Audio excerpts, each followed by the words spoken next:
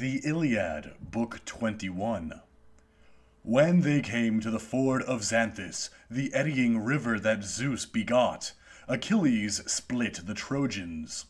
Half he chased toward the city, across the plain where yesterday the Greeks had fled from Hector's shining rage. Hera, to slow this stampede of Trojans, spread a curtain of fog before them. The others swerved and found themselves herded into the river. They crashed down into the deep, silver water as it tumbled and roared through its banks. You could hear their screams as they floundered and were whirled around in the eddies. Fire will sometimes cause a swarm of locusts to rise in the air and fly to a river. The fire keeps coming, burning them instantly, and the insects shrink down into the water. Just so Achilles. And Xanthus's noisy channel was clogged with chariots, horses, and men. Achilles wasted no time, leaving his spear propped against a tamarisk, and holding only his sword. He leaped from the bank like a spirit from hell bent on slaughter. He struck over and over in a widening spiral. Hideous groans rose from the wounded, and the river water turned crimson with blood. Fish fleeing a dolphin's huge maw hide by the hundreds in the harbor's crannies, but the dolphin devours whatever it catches. Likewise, the Trojans beneath the river banks. When Achilles' hands were sore from killing, he called 12 boys live from the river to pay for the blood of dead Patroclus. They were dazed as fawns when he led them out, their hands bound behind them with the leather belts they had been wearing around their corded tunics. Achilles' men led them back to the ships, and Achilles returned to his killing frenzy. On the way back he met a son of Priam, Lycaon by name, running from the river. This boy Achilles had captured once before, in his father's orchard, where he had come one night to cut fig saplings for chariot rails, but found Achilles' iron mask in his face. That time Achilles sold him for a good price to Jason's son on Lemnos, where he had shipped him.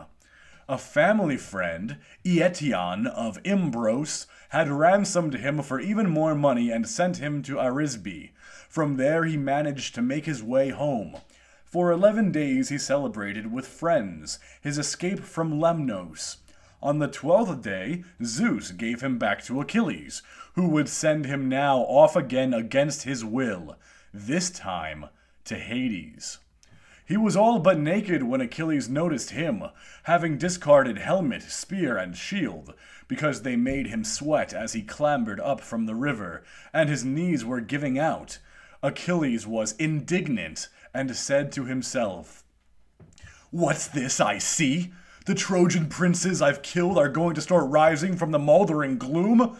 Judging from how this one has escaped his fate, after being shipped off to Lemnos and sold.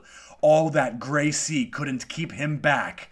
Let's give him a taste of my spearhead, and see whether he comes back from that, or stays put in the teeming earth." And he waited. Lycaon approached in a daze, intent on grasping his knees. All he wanted was to wriggle away from death and black fate. All Achilles wanted was to run him through.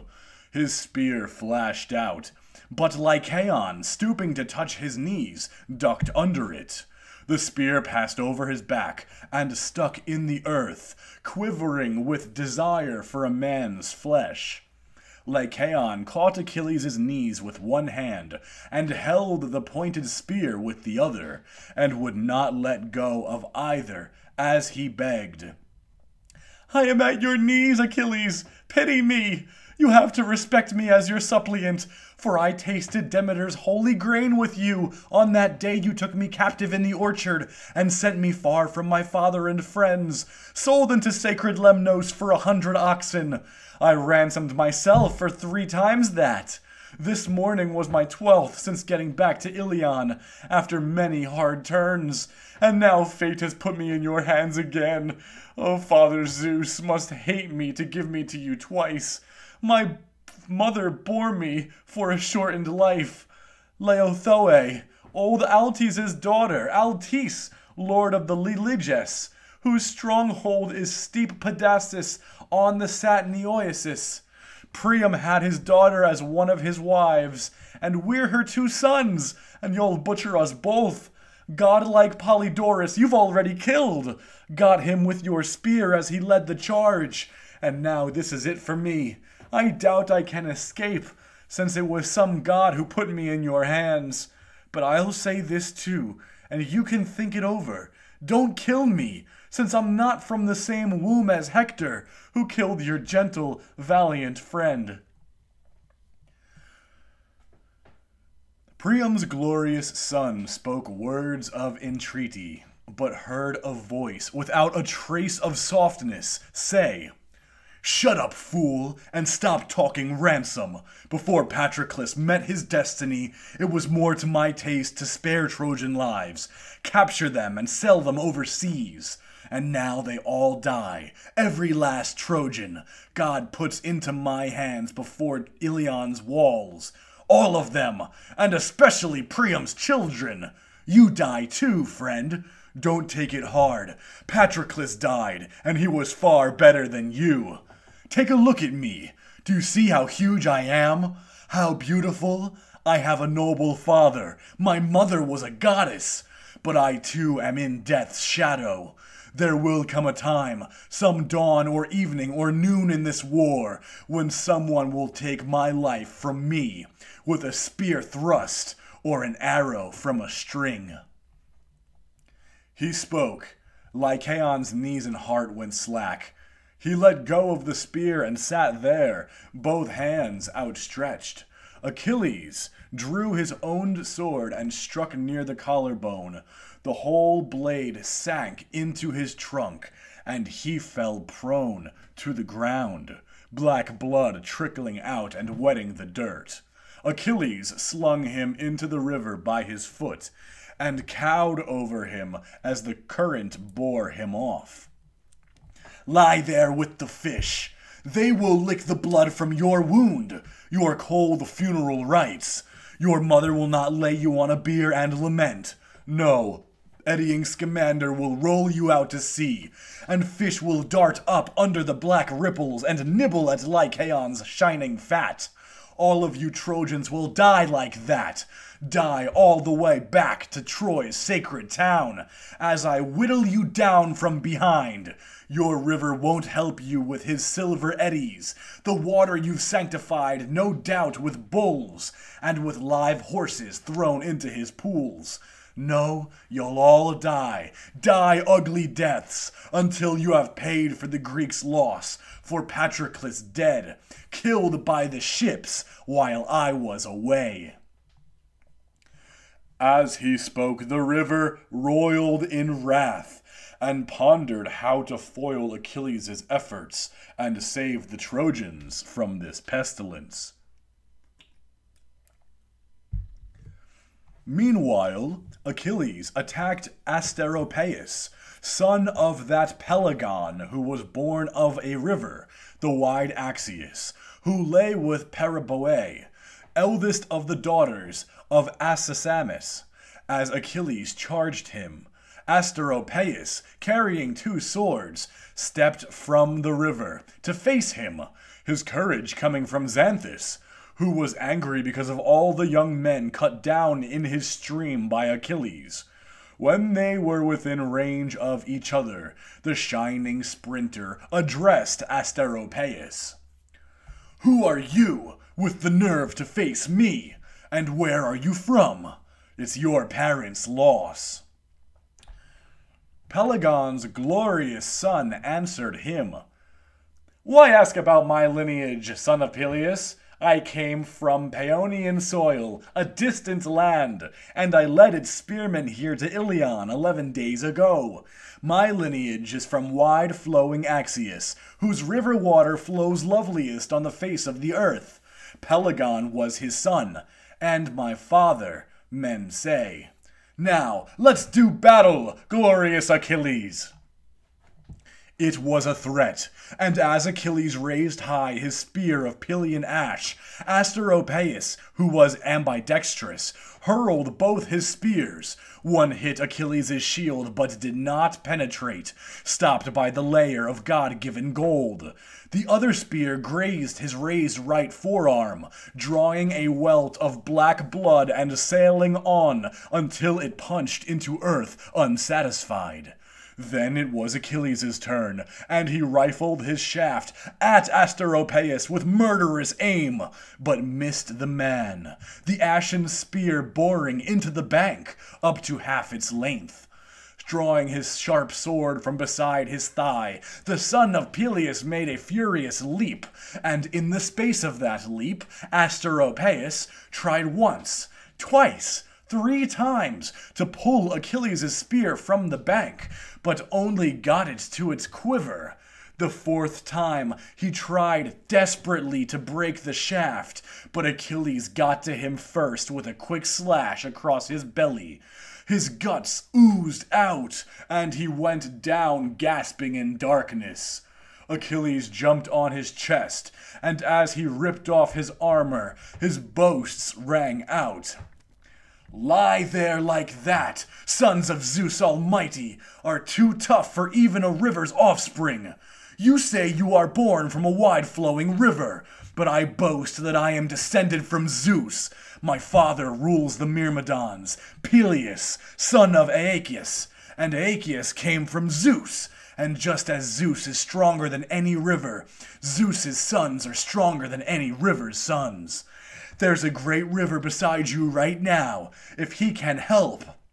But no one fights Zeus, not even the great Achilles, not even Ocean, from whose deeps every river and sea, every spring and well flows. Even he fears the lightning of Zeus and his crackling thunder. He pulled his bronze spear from the bank, and left Asteropaeus lying in the sand, quite dead. The dark water lapped at his body, and the eels and fish went to work on him, nibbling at the fat around his kidneys. Achilles' next move was to go after the Paeonian charioteers along the river. They were in shock at what they had just seen, their best man and leader utterly destroyed by one strong swipe of Achilles' sword. He killed them easily.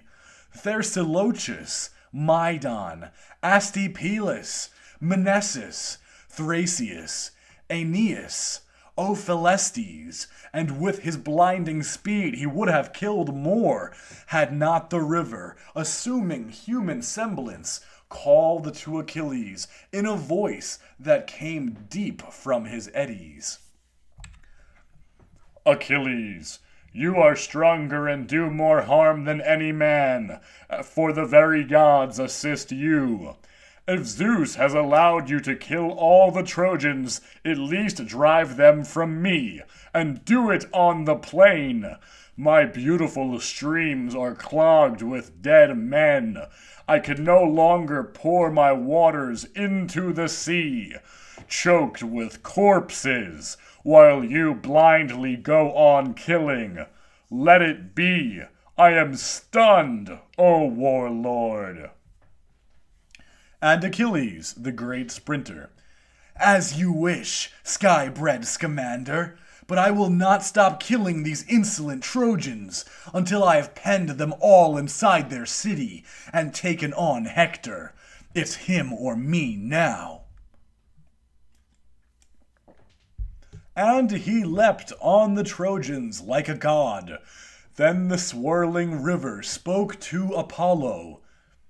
Silver bow, child of Zeus, You have not kept his stern commandment to stand by the Trojans, and aid them until the evening comes on, and shadows darken the planet's deep soil."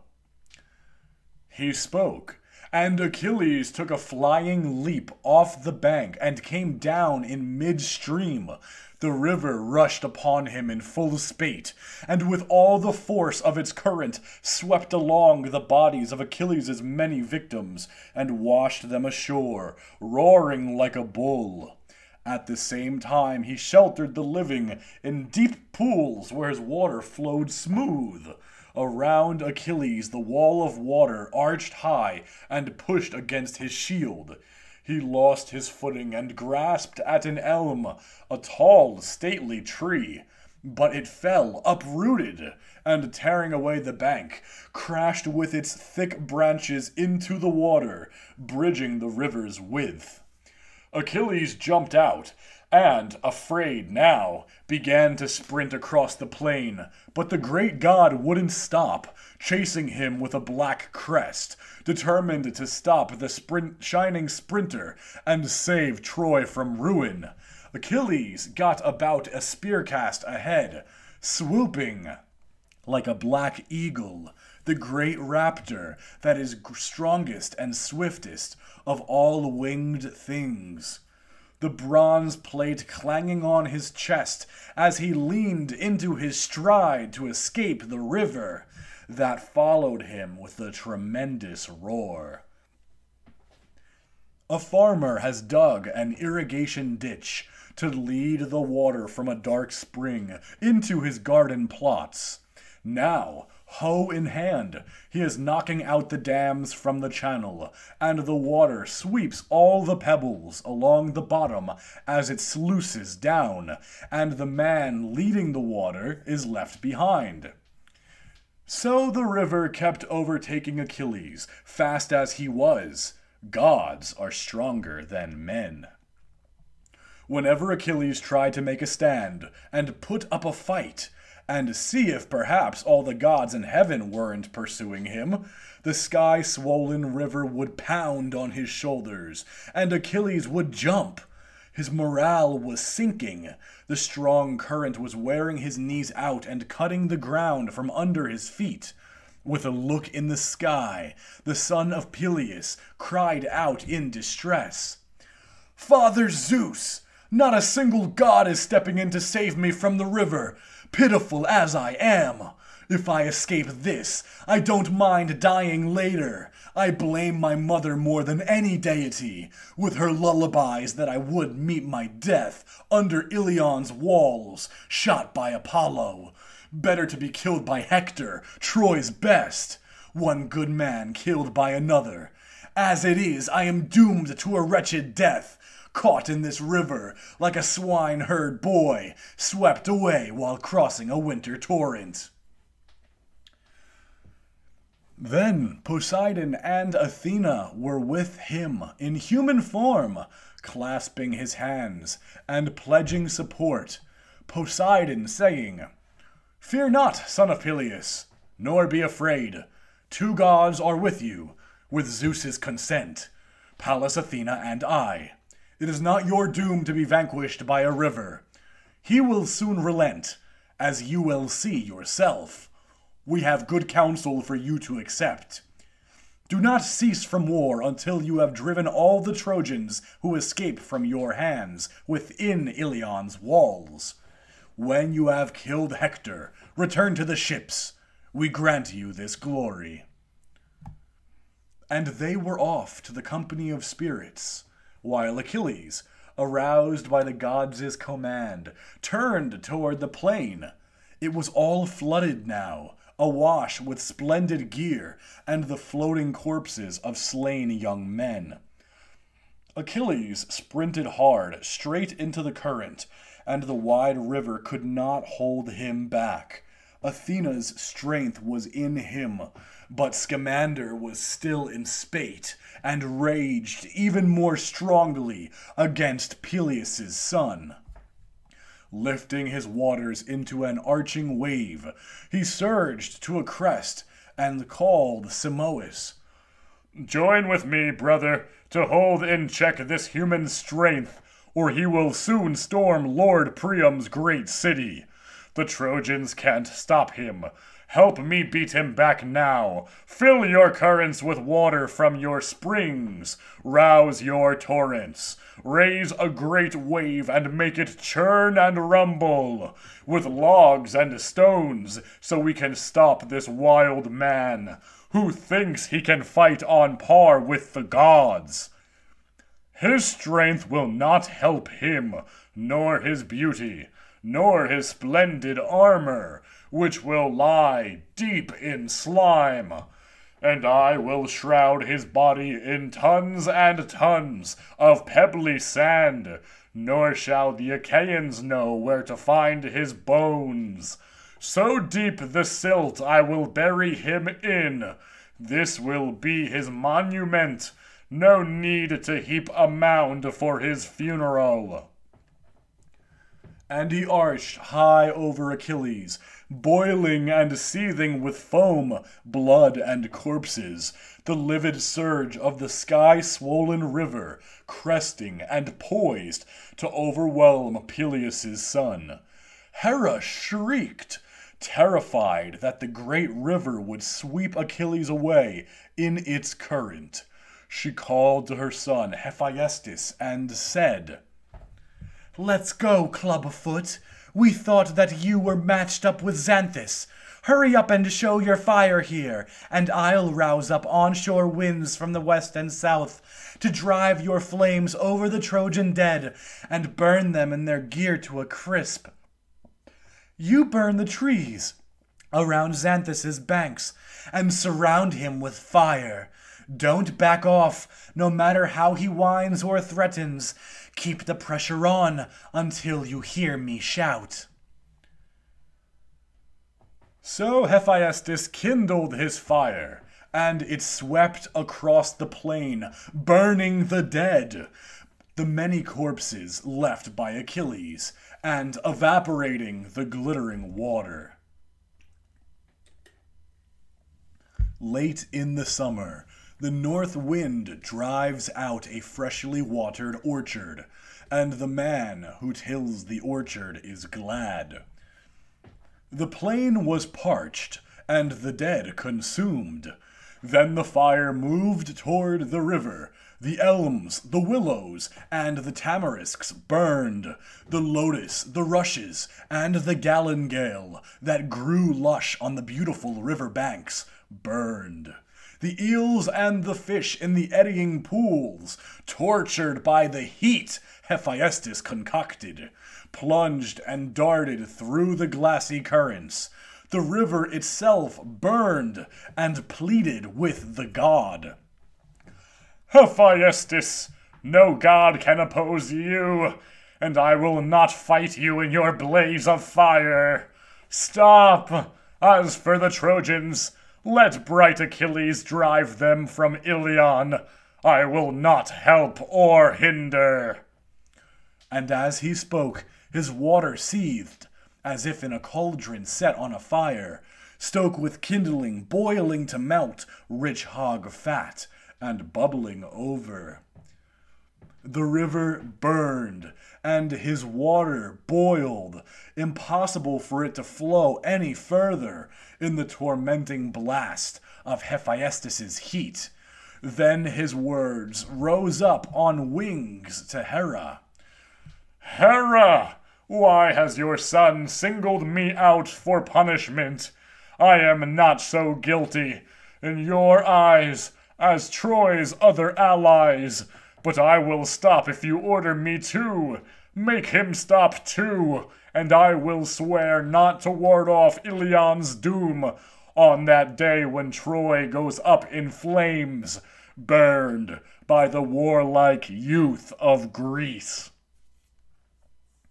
Ivory-armed Hera heard his plea and spoke to her darling son Hephaestus. "Hephaestus, my glory, hold back. It is not right to attack an immortal for the sake of a mortal." So Hephaestus quenched his fire, and the river Xanthus flowed again, but its fury was quelled. Hera, though angry herself, had calmed these two. The other gods, though, were at each other's throats, clashing like contrary winds. At the force of their collision, the earth clanged like a cymbal, and the sky blared like a trumpet. Zeus, sitting on Olympus, took it all in, and laughed with delight at the spectacle of the gods closing with each other in combat.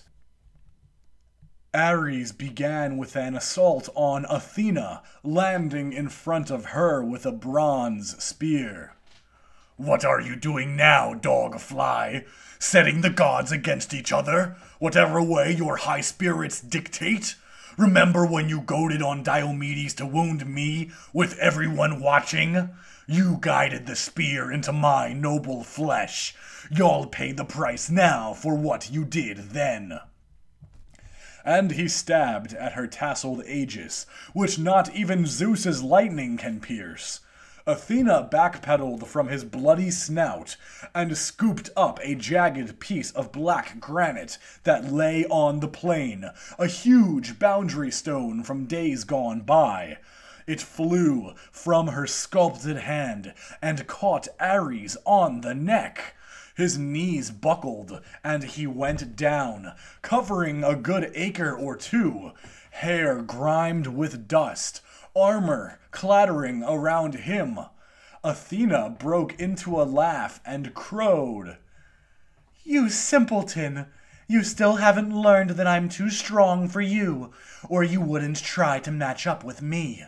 Maybe this is what your mother wanted when she cursed you for abandoning the Greeks and giving aid and comfort to the Trojans."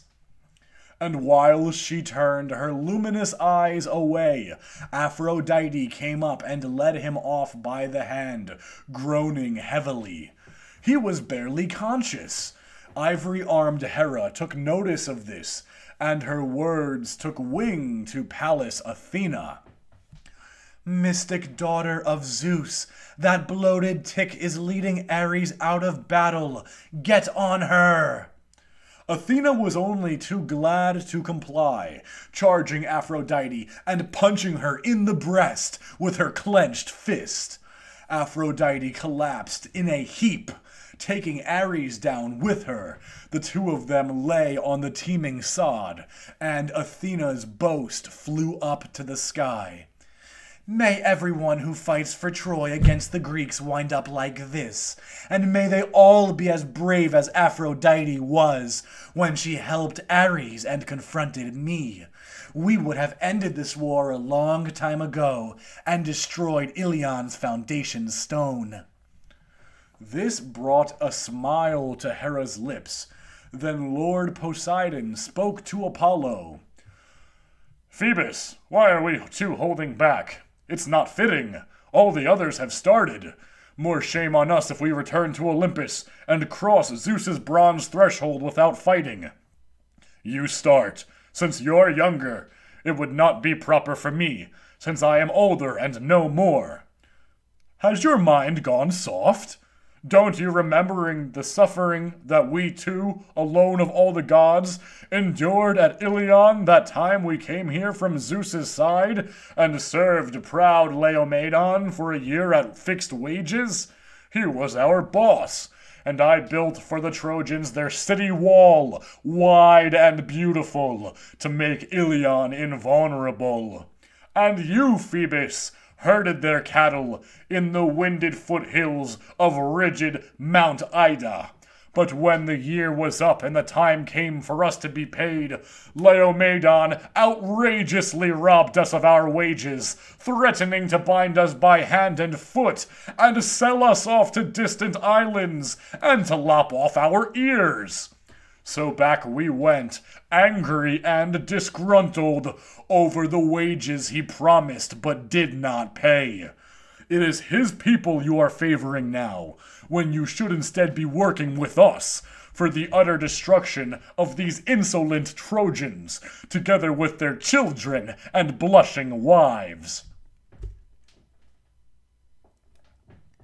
And Apollo, lord of the distances, Earthshaker, you would call me imprudent if I fought with you for the sake of mortals.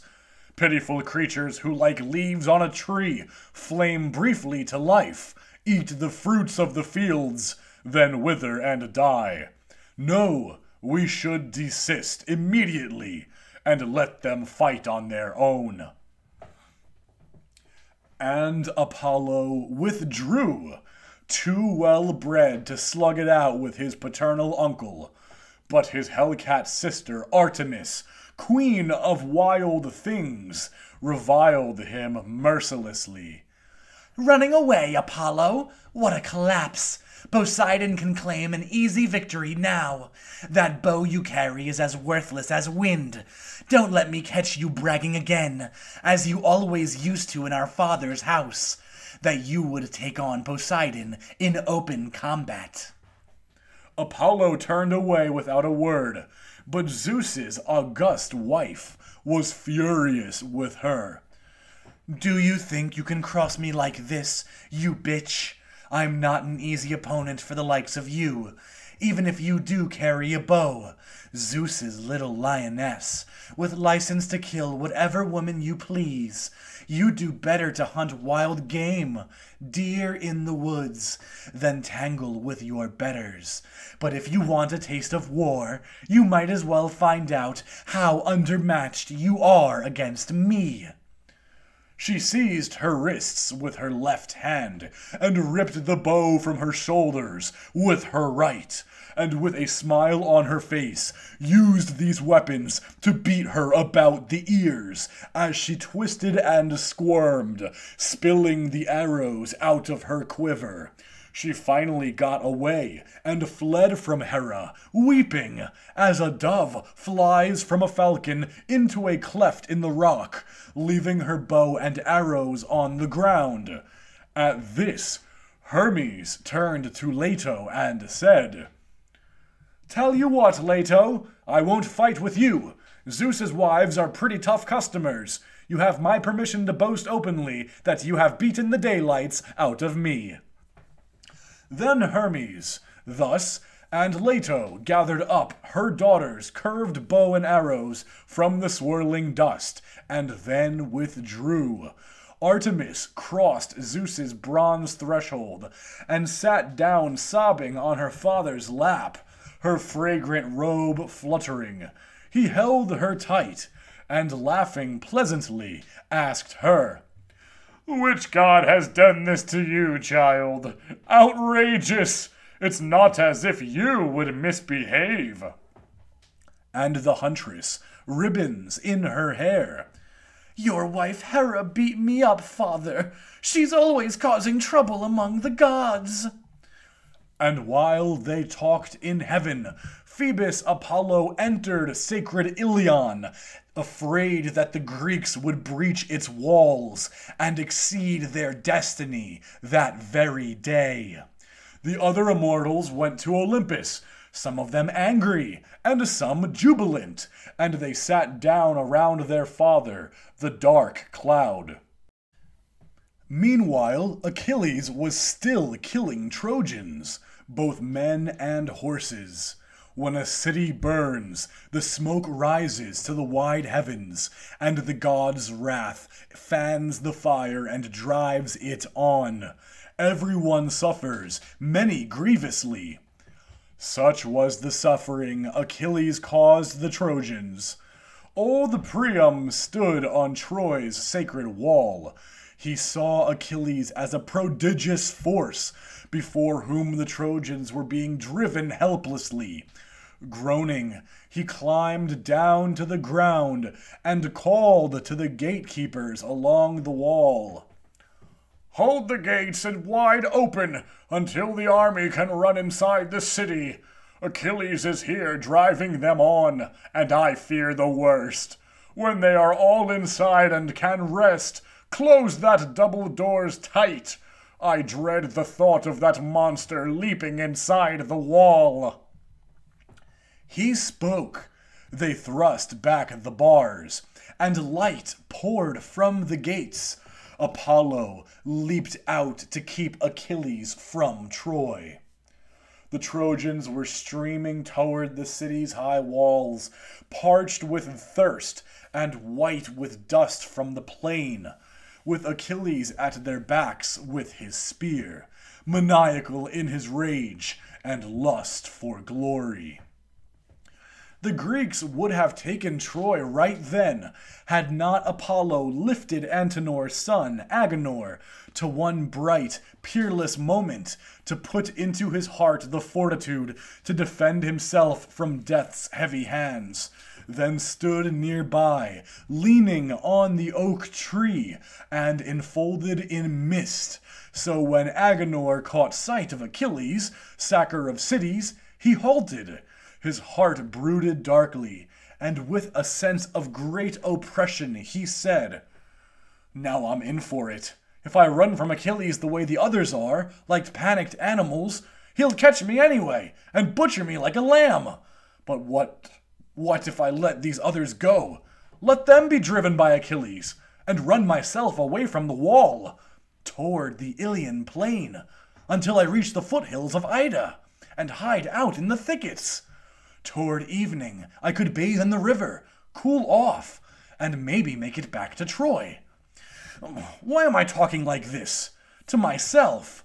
It's all over if he spots me turning off, away from the city and toward the plain. He'll chase me down with his great speed, and then there will be no way to escape from death, since he is far stronger than any man alive. Then why not face him in front of the city? His skin is not impervious to bronze, and he only has one life in him. Everyone says he is human. It's just that Zeus, son of Cronus, gives him glory." And he crouched to await Achilles' onset, heart pumping, ready for battle. A leopard steps out from the deep bush, in full sight of a hunter, completely unafraid. Even if she hears the hounds baying, she will not turn tail and run, and even if the human is lucky enough to strike first and hit her with his spear, she will not give up, but will fight on with the spear in her body until she is killed or gets her claws in him. So too Agenor, Lord Antenor's son, would not give up until he had tested Achilles. He poised his balanced shield before him, took aim at Achilles, and shouted, "I'll bet you hope to capture Troy today, don't you, Achilles the Splendid? You fool! There's still a lot of sorrow to be endured for her sake, and within her our many brave men standing before our parents, our wives, and our sons, and protecting Ilion. No, it is you who will meet your doom today. I don't care how great a warrior you are." And the javelin flew from his heavy hand, hitting Achilles' shin just beneath the knee. The newly forged tin greave clanged loudly, and the bronze spear point ricocheted off the armor that the god had given him. It was Achilles' turn to charge Agenor, but Apollo denied him victory, snatching Agenor off in a curtain of mist and escorting him softly out of battle. Then, with a ruse, Apollo got the son of Peleus away from the Trojan army, likening himself to Agenor in every detail. He stood just before Achilles, who gave chase, pursuing him across the plain, then turning him along the banks of the swirling Scamander. All the while Apollo, beguiling him, stayed just out of reach, and Achilles, with his foot speed, thought he would catch him. This bought time for the panicked Trojans to swarm gratefully into the city. They no longer had the will to wait for each other outside the city walls to see who had made it and who had died in battle. Everyone whose legs could carry him stampeded in.